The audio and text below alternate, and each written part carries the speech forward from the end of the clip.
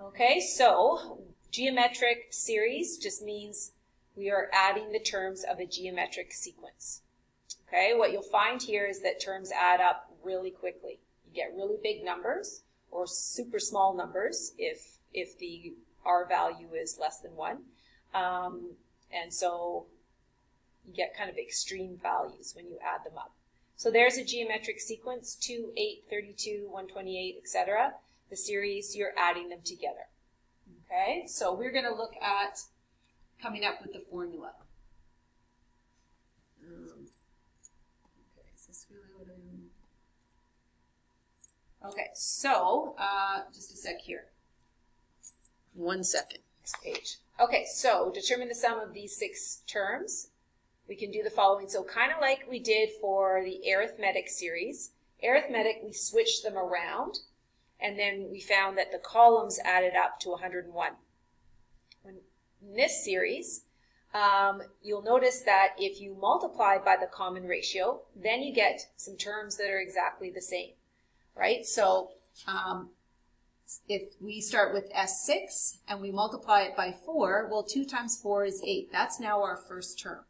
And then we go through for those 6 terms, okay? If we then subtract, that's something that's not, we're not going to add because that doesn't give us any numbers that have any meaning. But if we subtract these, then we get a whole bunch of zeros, right?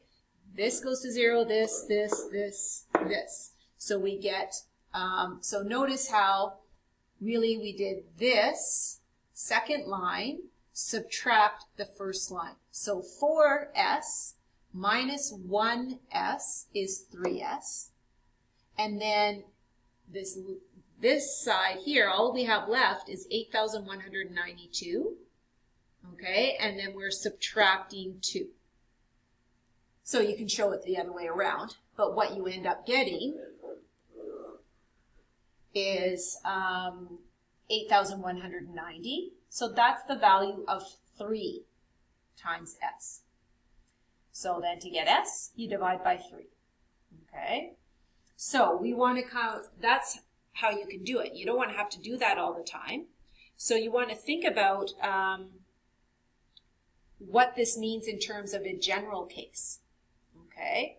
So we subtracted 4 times S6. So let's say we're Sn. Okay? Actually, I think we have it on the next page here. So let's look here. Yeah.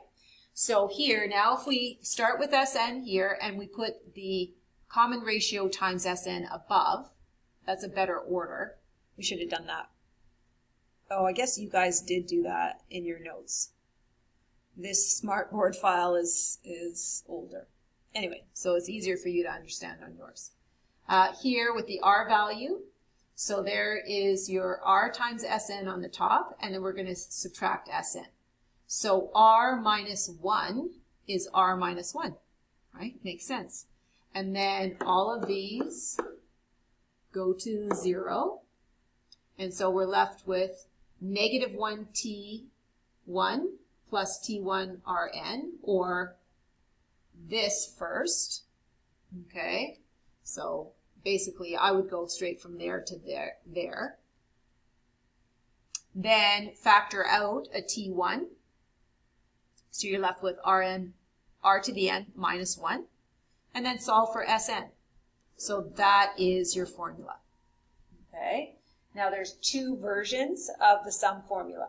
So you'll see, we got to update this notebook file here. I don't know if I have it on the next one. Okay. So here,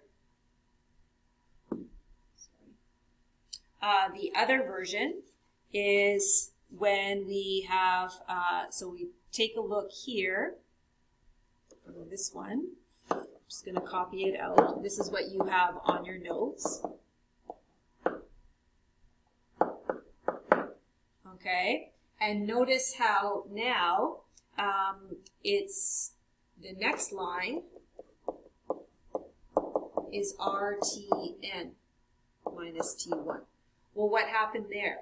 So remember that Tn for geometric is the common is the first term times the common ratio to the n minus 1.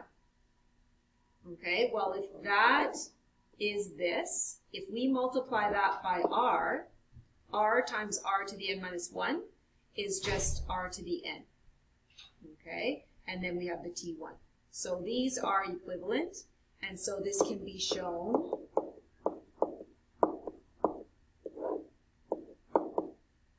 like that.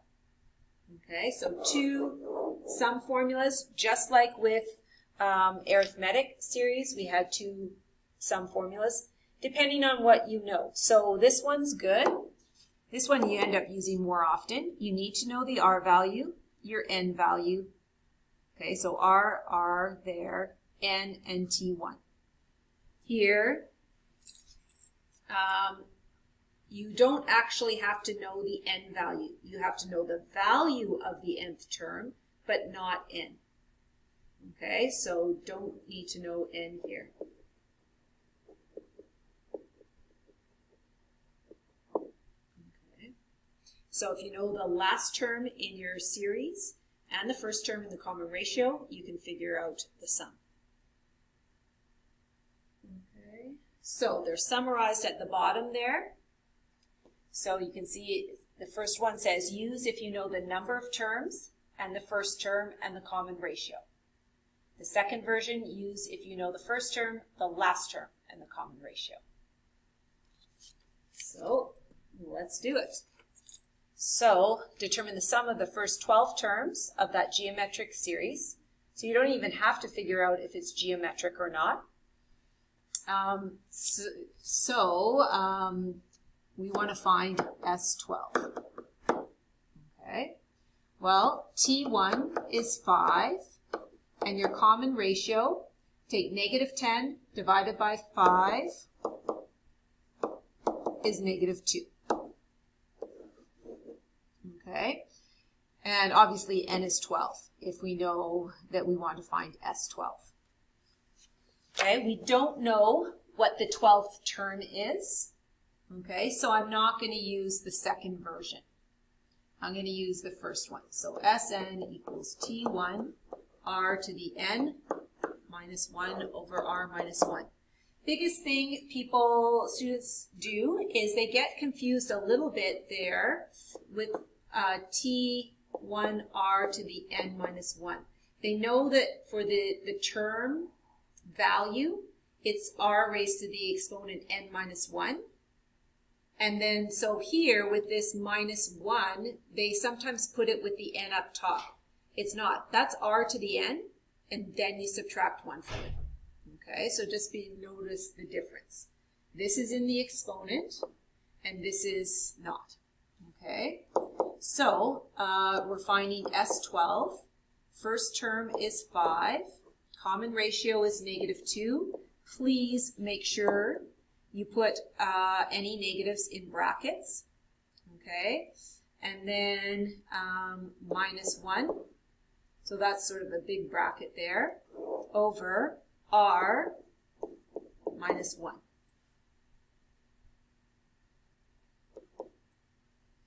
Now you could do this all in your calculator. I actually don't have my calculator out yet today, so just give me a sec.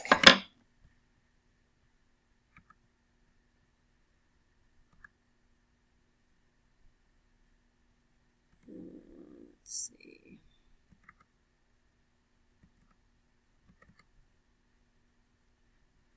Okay.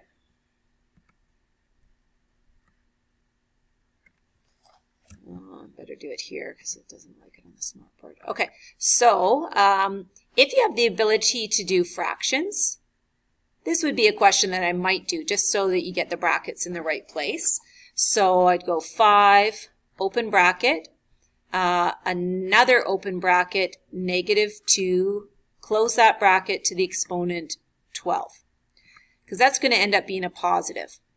Minus 1, oops, see, got to be careful in your calculator, so delete, delete. So out of the exponent, minus 1, close that bracket, then cursor down. Hopefully you can do that in your head. That would be negative 3. Enter on that. Okay. If you don't have the ability to do a fraction, go 5, open bracket, another open bracket, -2, close that bracket to the exponent 12, and then subtract 1, close that bracket, and then divide by -3, or open bracket, -2 minus 1, and close that bracket. Okay? So -6,825. Just give me 1 sec.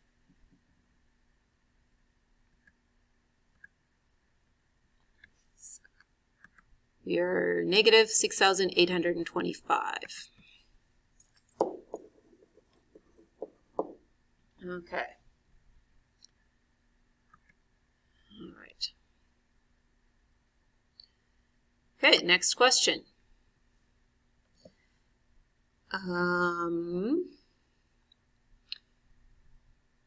So we just copied out the formulas again for the next question. On my sheet, you won't have that because you can flip over. Determine the sum of the geometric series. So notice here how the values are getting smaller. So that tells you that your common ratio is less than 1. So start thinking about that. Because if you're multiplying by something that's bigger than 1, the term values are going to get bigger. But if you multiply something by a number less than 1, it's going to get smaller. And that's going to lead into our lesson tomorrow as well. So method 1 would be one of the equations, and method 2 would be the other one. Okay. Basically, we can use either here because we do know our last term. We don't know how many terms there are, though. So in method 2, for formula 2, this would be Sn. We don't know how many terms, but let's find the properties. So T1 is 1,458. T2, we don't need T2, sorry. R is 486 divided by 1,458. And that is going to be 1/3, I think. So just check out there. 486 divided by 1,458.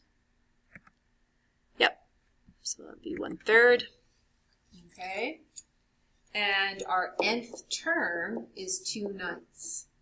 So, common ratio, 1/3. Nth term is 2/9 minus the first term all over R, which is 1/3, minus 1. Okay. So, 2/27 minus 1,458 over -2/3. And then if you can use your calculator to figure it out. Challenge yourself on this one. How about we don't use a calculator? Get ready for calculus next year. So multiply through by the lowest common denominator. That's going to be 2 minus, but then I probably would use a calculator, right? So you don't have to. I was thinking, but I'm not going to make you multiply 4 digits by 2 digits. So if you're using a calculator, so we go, again, you could use a fraction within that, or just 2 divided by 27, okay, minus 1,458 over, and then we go -2 divide 3.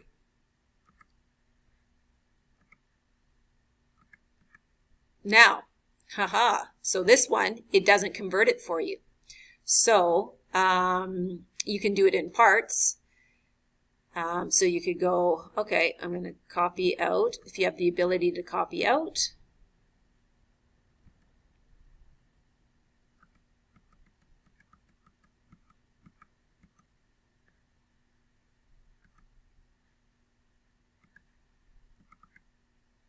No, it doesn't even do that. Okay, you got to do it the old-fashioned way. Your newer calculators might do it. I don't know. It's trying to save you some time, but so that's going to be 2 minus 39,366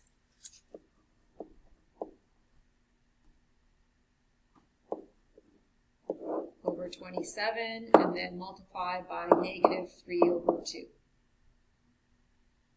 So you know 3 goes into this 9.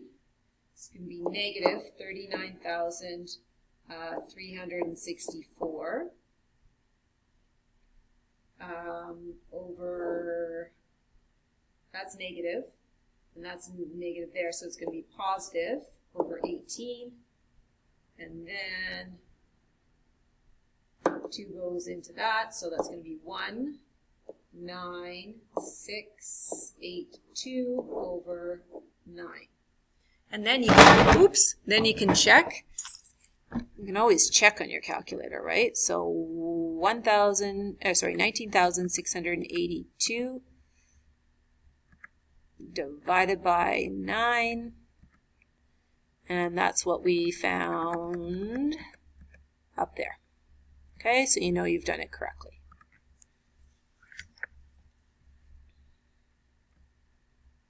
So that's method 2. We didn't need to, I still don't know how many terms that is. Okay, so for method 2, you don't have to know how many terms, you just have to know what the last term, so this is a finite sequence, and we're finding the sum of all of those terms in that sequence. So it's actually a series, because we're adding, and so we're finding the sum of all of those terms. Method 1, we do need to figure out what n is, so which term this is. So this will require using our general term formula. We know that the last term is 2/9. Our first term is 1,458, and our common ratio is 1/3. Okay, so then we're going to divide both sides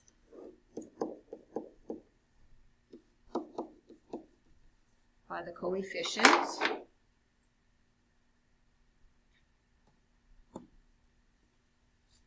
And 2 will actually go into this, 729. So this is going to be 1 over whatever 9 times 729 is. Oops.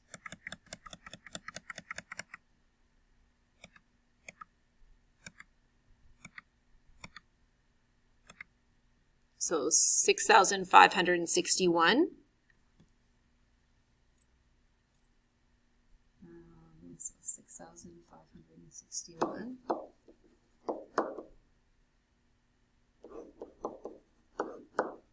Okay, so we want to figure out 3 to the what gives us that denominator.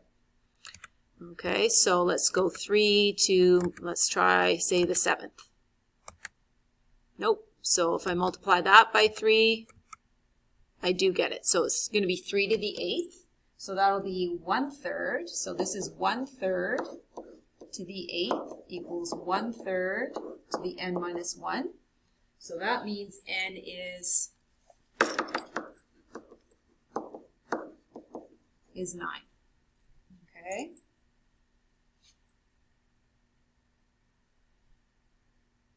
All right, so we're still not done. Now we have to find the sum. So now what we're finding is S9. Okay, and then that's the first version of the formula is T1 and brackets. So it has brackets, remember. So T1 was 1,458, bracket, R value to the n, which is 9, minus 1 over R minus 1. Okay.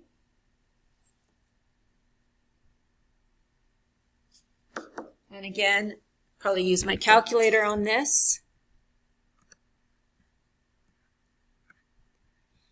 So you can do it all at once if you have that fraction capability. So 1,458, open bracket. Then I'm going to open bracket again. I'm not going to use fractions in here because I can just do 1/3. Close the bracket on that. Raise to the exponent ninth. Okay, cursor out of the exponent, -1. Then close the bracket. Then go to the denominator. I know that 1/3 minus 1 is -2/3, so I'm just going to enter it right there. Okay, and we know we get the same thing. Okay, now, saying that, this is not going to give you the fraction form. We already tried that before, right? So let's just try it on again here. Oops, sorry. Yeah. So what you then can do is do the fraction form.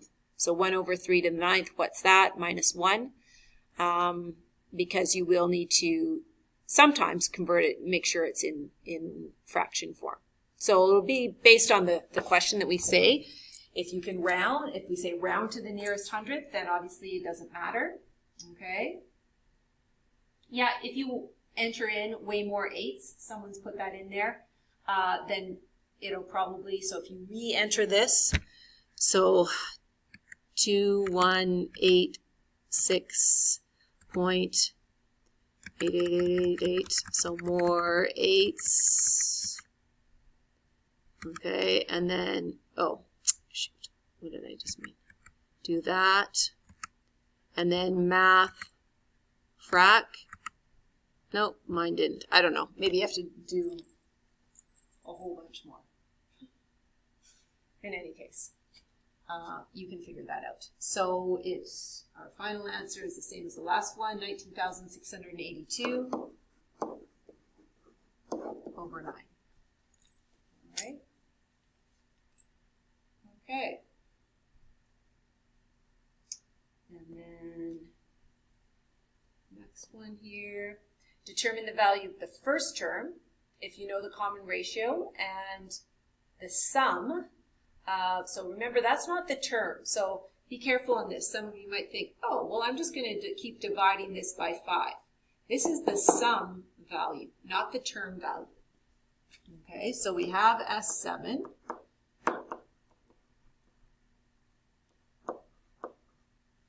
We have N is 7. We have R is 5. We want to find T1. Okay. So no matter which formula we use, we can find T1. Probably this one, if you think about it, we're looking for T1. We have R in all of these. We have N in here. And we have the last term, okay, the 7th term, right? So I'd probably use this, just because then it doesn't have brackets and exponents, but you can use either one. So S7, oh, actually we know what S7 is. So negative 58,593 is equal to the R value.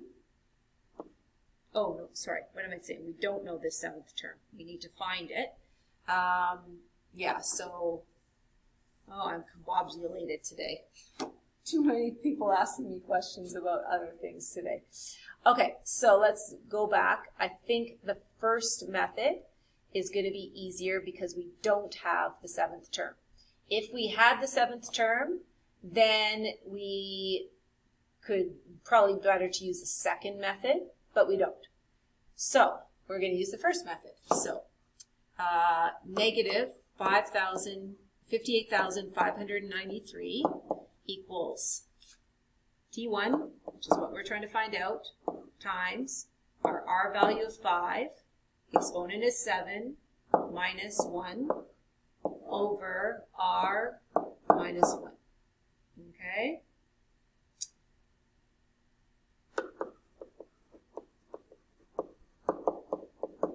And then you can do 5 to the 7th.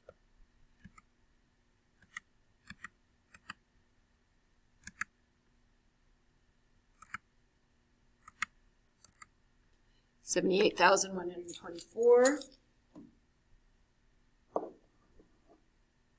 78,124 over 4.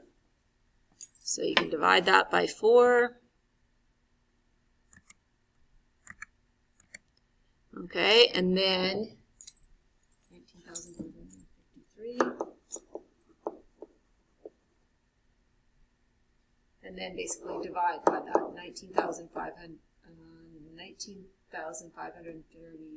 31. Okay. Oops. So negative 58,593 divided by that answer is negative 3. You're really not going to get anything too weird for a term value. Not a crazy decimal or really big fraction with lots of big numbers. Not usually anyway. So this makes sense. It's a pretty nice number. It's a nice integer. Okay, so that was the biggest thing there. That was S7, not the 7th term. Okay. All right, and then a nice answer here. So, question, just a sec. Okay, so then, last one. So you want to think about this one and probably draw a little diagram to help you. So a super ball dropped from a height of 10 meters bounces to 70% of its previous height every time it bounces. So determine the total distance the ball traveled when it hits the floor for the 4th time. So personally, I like to draw a little diagram, okay? And so here, the super ball is dropped from a height. So it's dropped from up here. This is 10 meters. And so think about it. It's going to go down and then drop back up. Okay, it's obviously not necessarily traveling. Sometimes super balls, if you intend for them to do, they will keep traveling away. So, but it's going to go back up to 70% of the previous height. Okay, well, what is 70% of 10? That's 7, right? So this would be here. This would be a height of 7. And then it would go up 70% of that height. These would actually be parabolas because that's how balls go up and down the air. I'm kind of making them more pointed, but they're really parabolas. Okay, so then that would be 7 times 70%, which would be 4.9. So you could keep doing this, right, and do it by hand, right, because I've already done, this is 1 bounce, this is 2 bounces, this is 3 bounces, and then we have 4. Right? So you could do it by hand, but we want to try to practice using our formulas. So we want to find the total distance the ball traveled when it hits the floor for the 4th time. So this would be the total distance. This would be as a height. Okay, we're assuming that I've drawn this horizontally, but it's really dropping it and bouncing back up. You're not moving at all. Think about a super ball especially when you were younger, you probably threw them around, bounced them, all that kind of stuff. So the total vertical height. So basically we have a 10 meters, and then we have to go up the 7, down the 7, up the 4.9, down the 4.9, up whatever 70% of 4.9 is, down that amount as well. Okay. think about these values, if we're talking about this being term 1, because it's the first bounce, like it depends on which term you call the first term, 10 or 7, right? So if we call this, let's see here, the best way, so really we have 10 plus 2 7s plus 2 4.9s plus 2 of the next part, right? So you might want to consider your sum of A, this would be 10 plus 10 times 0.7 plus 10 times 0.7 squared, okay, plus, what's the last one? So 10, 2, 3, 4. So that would be, the last one would be 10 times 0.7 cubed. And then so this is basically going downwards, and then upwards is just 7 plus 7 times 0.7.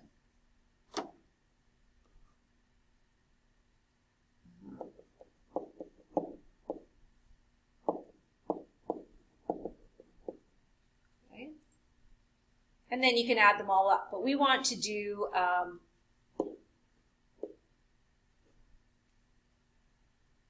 it in a more a faster way, so that if I said after the 20th bounce, you're not doing it the whole, every term.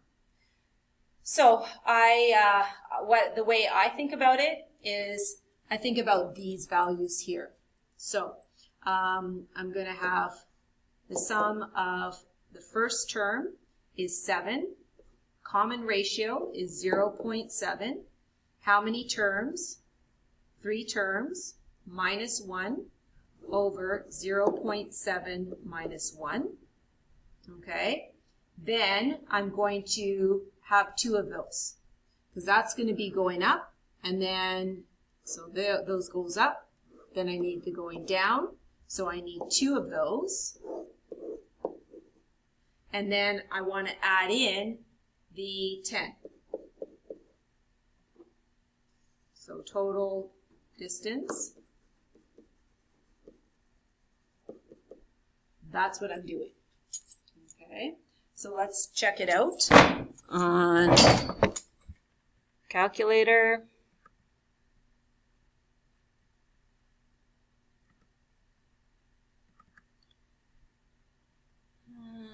So fraction 7 bracket 0.7 to the exponent 3 minus 1. Close that bracket. And that's just going to be negative 0.3. Then times 2 plus 10. Okay, 40.66. Okay, if you think about it the long way, what was 4.9 times 0.7? 3.43. So we would have 2 of those plus 2 times 4.9 plus 2 times 7 plus 10. Okay, and then you get the same thing. So we're going to likely give you something that we would want you to do, show the work for using the formulas. So more than just 4 terms, but you can always check it. Okay.